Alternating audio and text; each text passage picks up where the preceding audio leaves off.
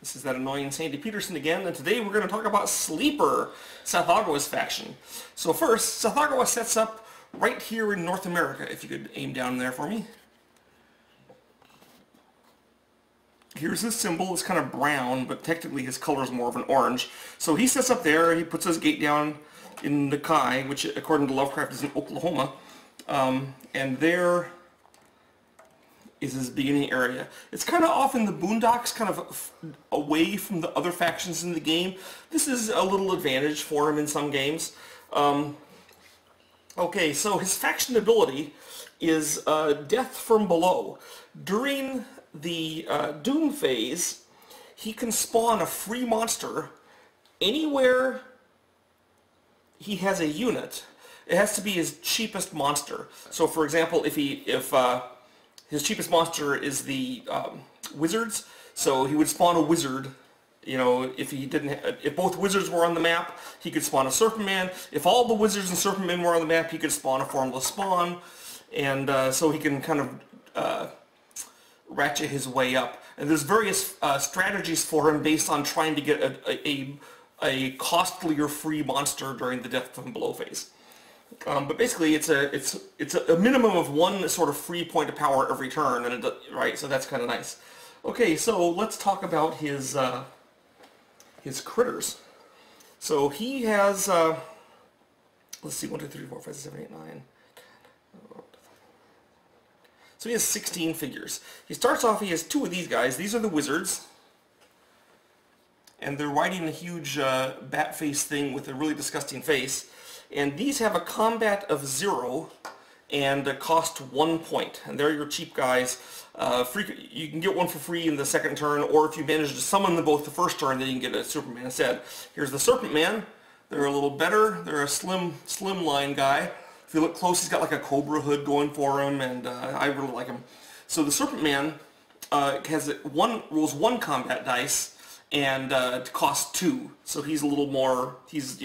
He can do something, unlike the wizard, who is just there to be a Soul-Cough unit.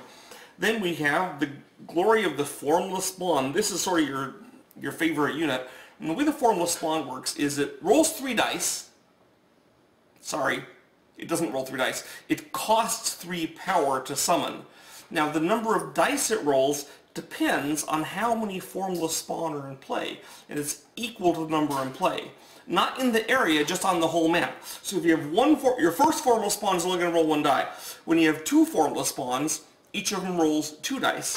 When you have 3, they each roll 3 dice. And when you get all 4 Formless Spawn on the map, they each roll 4 dice, which is pretty good. So that's 16 dice for cost of 12. That's I'm not sure exactly how that compares to the Nafka, but it's pretty close in terms of coolness. So you keep adding these up, and you get a lot of power for them.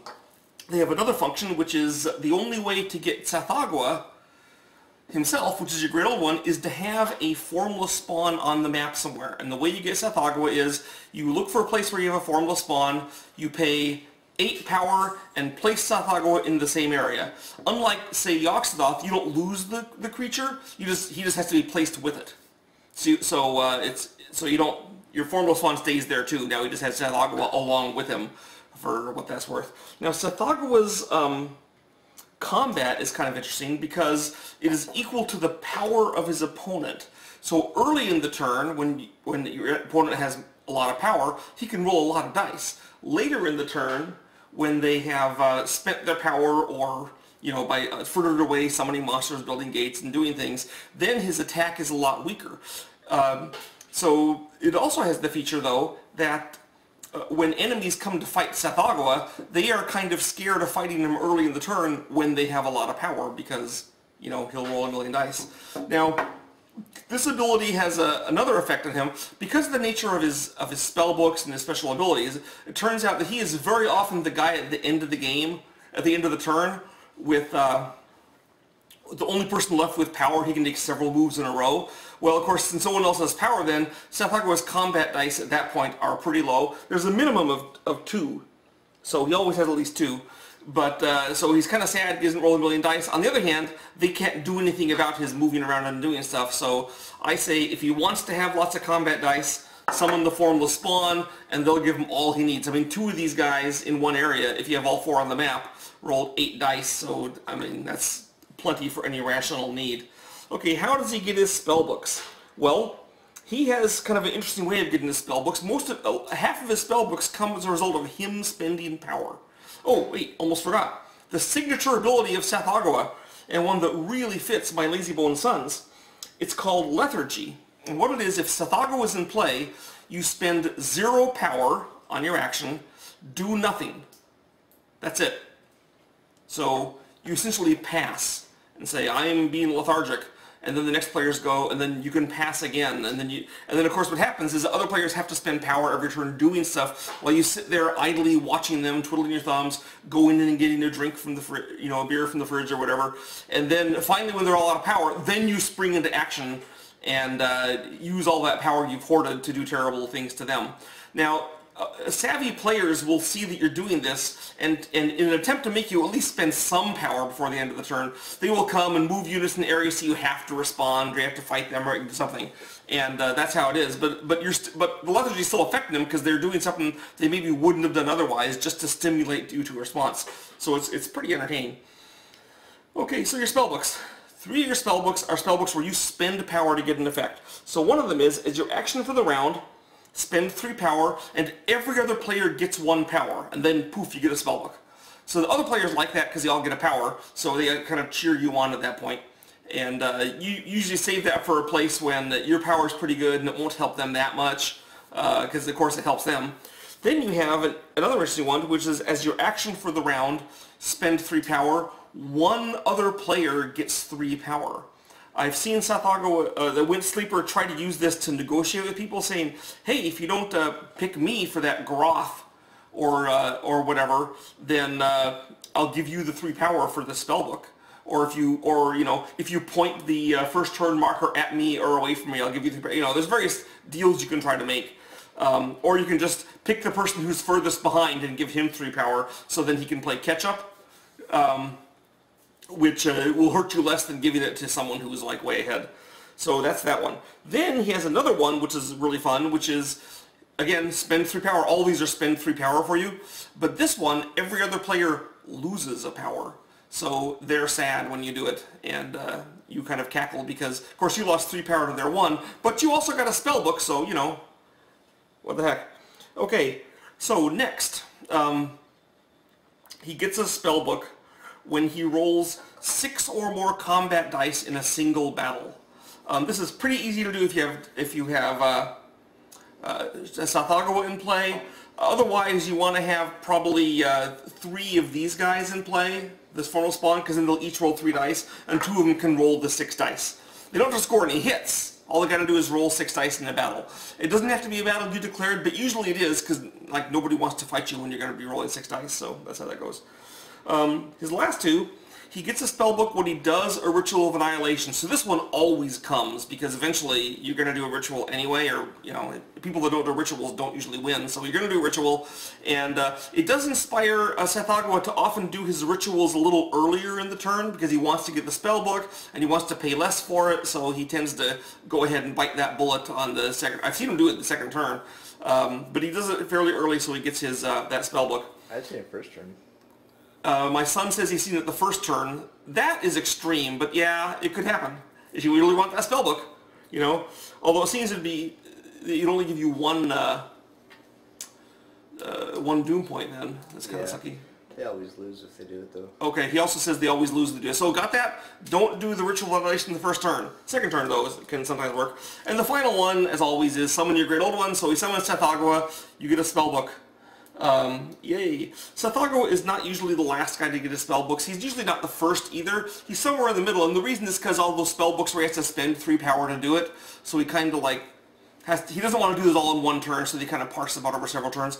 Also, the spellbook where he rolls 6 dice, you can't really do that early game, so you have to wait for a little while until you can pull it off. So it's usually like the second or third turn when you can do that. So he's not the first, he's not the last, he's just, there in the mediocre middle. Okay, as far as spellbooks, not as far as a faction. Now, he is the most flexible faction of all the factions in play. You have so many things you can do with him, so many choices to make. And that's part of the fun because, okay, it starts with lethargy and it just keeps getting better.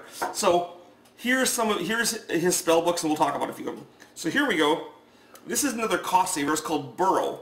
When you move 2 or more units, then you get 1 power refunded. Let's turn the camera down to look at the map here. I can show how this works. So for example, let's say you have a wizard in Tsathoggua here, and you want to move them to West Africa where the mighty Shoggothron is lurking. Well, you move them there, that costs you 2 power to move 2 units, but then you get a refund of 1 because you have Burrow, so it only costs you 1 to move 2 units. Now, if you'd moved 3 units, you'd get a refund of 1 as well, so it would cost you 2. So the most cost-effective way for Tsathoggua to move is to move 2 units at a time. So he tends to move in units of 2, but sometimes you just have to move more guys because that's how life is in the big city. Okay, then he has Cursed Slumber. This is a really useful thing. It reduces your footprint on the map and also kind of acts as a special way of getting more power. And it... zoom down here some more. Oh, Cursed Sorry, we're going to be doing this more. Okay, so we're going to be looking down here at the map for a while. So Cursed Slumber costs you 1 power. You pick up your gate with the cultist, and you put it here on your faction sheet. And then it just stays there. And it still counts towards your power and your doom points. It's completely immune to anything that other players can do. And in fact, you can then go ahead and build a new gate behind on the next turn. So you can, you know, you have basically a gate off the map, so you don't have to have as many areas on the map. They can't get to that gate. Now, for 1 power on a later turn as an action, you can take that gate with the cultists on it and put it anywhere on the map that there isn't a gate. So you can essentially move a gate anywhere on the map for 2 power and 2 actions. Take it off in the first action and put it down in the second. Quite often, they'll just take the Cursed Lumber and take it off and put it on their spell book and just leave it there forever. But sometimes there's a reason you want to pump it down somewhere else. For example, I've seen players turn their home area into a gate creating factory where they Cursed Lumber gate for 1, then plop it down, say, in Arabia for 1, then they build a new gate, then they Cursed Lumber that, then they put that somewhere, then they build a new gate, and they keep... This way they don't have to go move somewhere to build a gate, they can just like be teleporting around the map. So it's expensive, but sometimes it's like a useful way to go.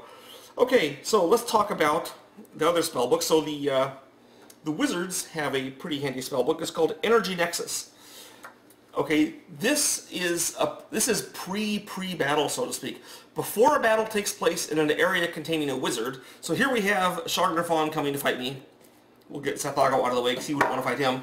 And here's a couple of servers of the Outer Gods helping him out for whatever help they offer, which is maybe not much. So they're coming here to fight me. Before the battle, the Energy Nexus lets the side with the wizard do an action. Then the battle continues. So, for example, you could do the action of move. So you take your guys, move them out, you move 2 units. If you have Burrow, that only costs you 1 power. So for 1 power, you just escape the battle and it's cancelled. So for example, in the late game, you can be moving Tsathoggua around with a wizard. When someone tries to come fight you, you use Energy Nexus to back out of the battle. And this is before pre-battle things happen, so it's really handy. You can also use it to do anything else. For example, you could use it to, if you had a gate in an area you came to fight you could summon a monster before the battle. Or you could Cursed Lumber the gate out of the way so it can't be hurt. Or you can do any action. In theory, you could do the lethargy as your action, but that's kind of pointless because, I mean, for obvious reasons. So, Wizards, Energy Nexus, you have so many things you can do, and it's impossible to describe them all because it's every action available to you is something you could do. It has to originate in the area, though. It has to be, it has to originate in the area. For example, you couldn't take an action of move more guys into the area because that didn't originate in the area. You can move out, you can't move in. Okay? So, Energy Nexus. Okay, Serpentmen have a spellbook. It's called Ancient Sorcery because they're all ancient and sorcerous, as we know. And so what Ancient Sorcery does is you spend 1 power, you remove a Serpentman from the map, and you put it on another player's faction sheet on his picture. Okay? And what this does is, for the rest of that turn, until the next Doom phase, you get to use that faction's special ability. For example, if you put this on Crawling Chaos's sheet, then you could fly for the rest of that turn. And not only that, since you have burrow, you know, you can burrow and fly. So Sethagua, along with the other guy, can move 2 spaces. It's not clear to me how he burrows and flies, but he's interdimensional and stuff, so it all works out.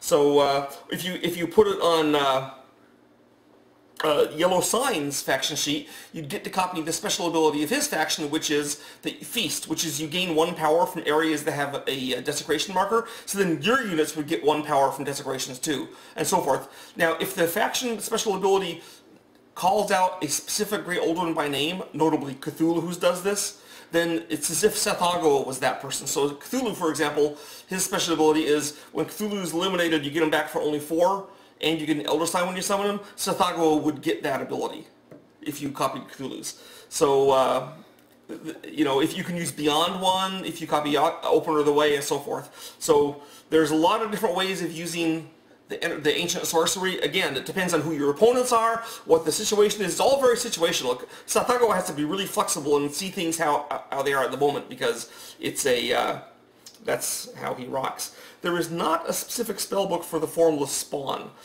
We figured that the fact that their combat goes up the more of them there are, and you need them to summon Sethagua, are all interesting enough. Plus, they are the major source of your combat dice. Well, unless Sethagua is fighting really early in the turn.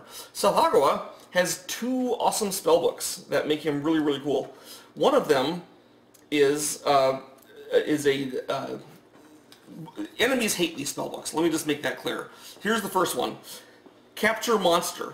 Sethagua can capture an enemy monster in the same way that other Great Old Ones capture cultists. You can do it to monsters. So here's an example. Here is Sethagua in this area with these other monsters. Now, he can't capture these servitors right now because there's an enemy Great Old One there, Shogg-Nathon. So we'll move him over to here. He doesn't want to be there. So now here's enemy monsters. You say, I'm going to capture a monster. You pick up the monster and you put it on your card. It's that simple. During the next Gather Power, you return the monster to the enemy's pool and you get 1 power. Doesn't matter how much the monster cost, you only get 1 power for it. So it works like capture cult. So for example, if you capture a mighty spawn of Yogg-Sothoth, which costs him 4, you still only get 1 power. On the other hand, you captured a spawn of Yogg-Sothoth and paid 1 for it, so it's pretty nasty. That's one of the things that Sethagua tends to do late in the turn after he's lethargied a lot. Bop around the map, often with... You never move alone when you're sleeper, because you have burrow and you'll move 2 at a time.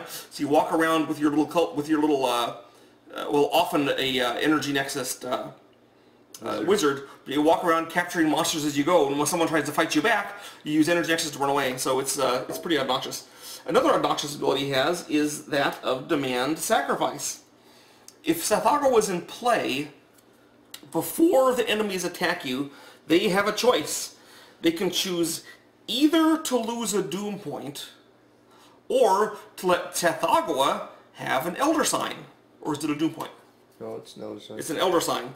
If he refuses to do one of these options, then all of his dice that roll kills are changed to pains. He can't kill your guys.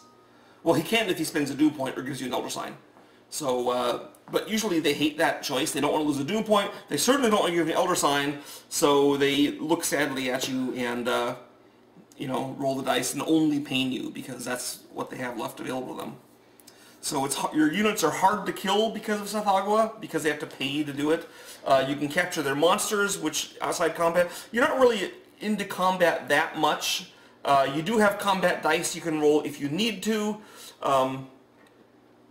But the fact that you take up a small footprint thanks to Cursed Lumber, and you have all these flexible abilities to let you switch out things and move around. Every game you play with him is completely different because you're using your Serpentmen rather in a different way. I shouldn't call them that. So the Serpentmen in a different way to copy someone else's power, and they just have so many options that sometimes for a brand new player he's kind of daunting, because they have so many things they can do with Sleeper that they're not sure what they should do.